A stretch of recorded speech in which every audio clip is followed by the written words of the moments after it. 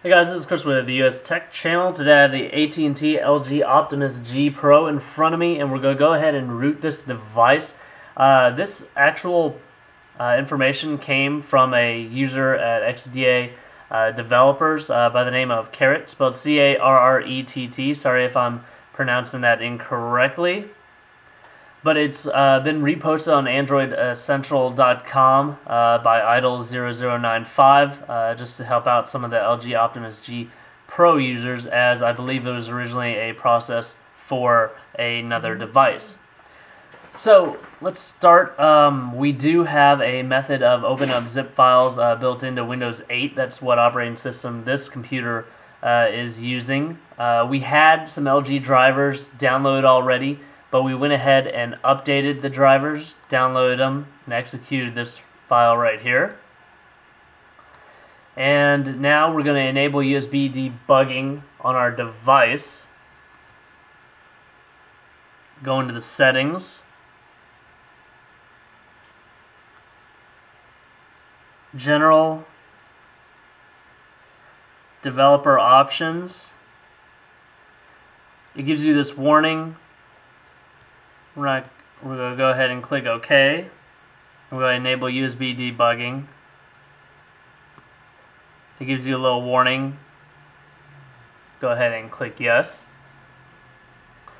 We downloaded and extracted the actual exploit files right here.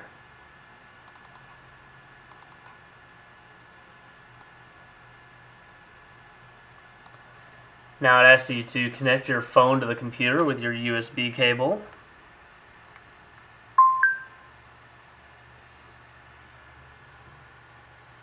Put the phone into charge only mode at settings, general, PC connection, USB type.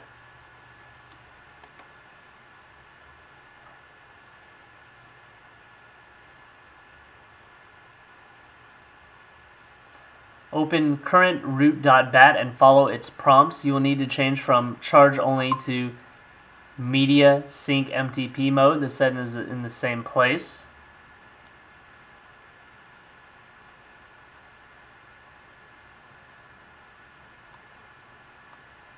Current root.bat.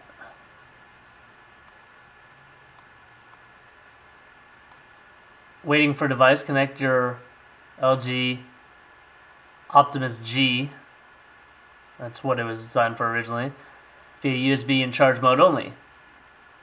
Beginning root process. Now change from charge only to MTP. No need to disconnect USB. Press enter after making the change.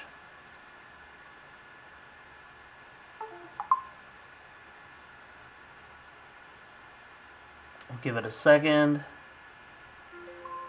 Go ahead and press any key.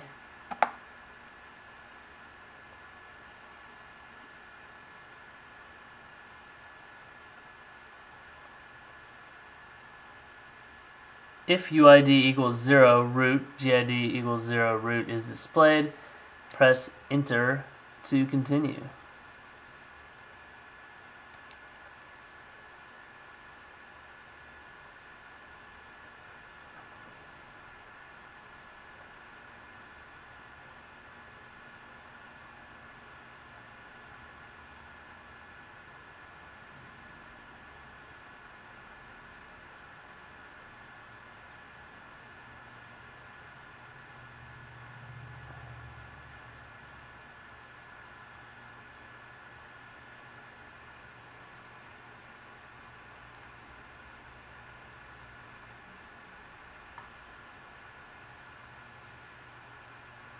Even though all this happens, it says you are now properly rooted.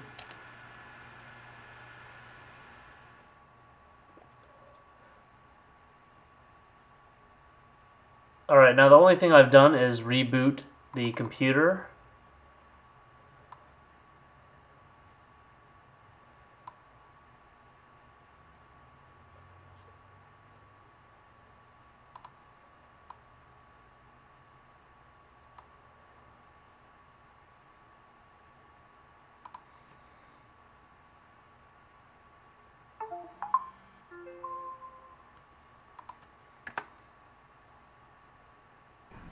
I followed all the prompts again.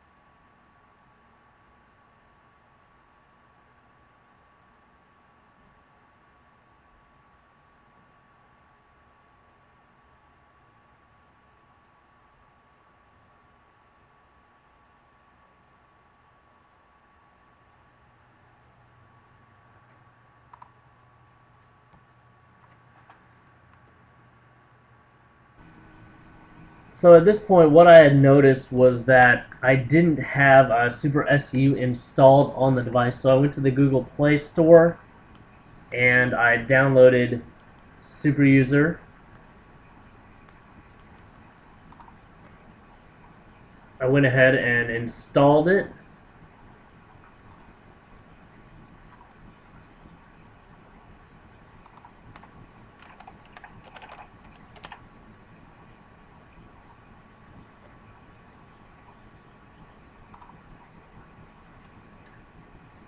After installing it, I opened it up. I went to the Info tab. And it said that SU binary had been installed. I went ahead and updated it.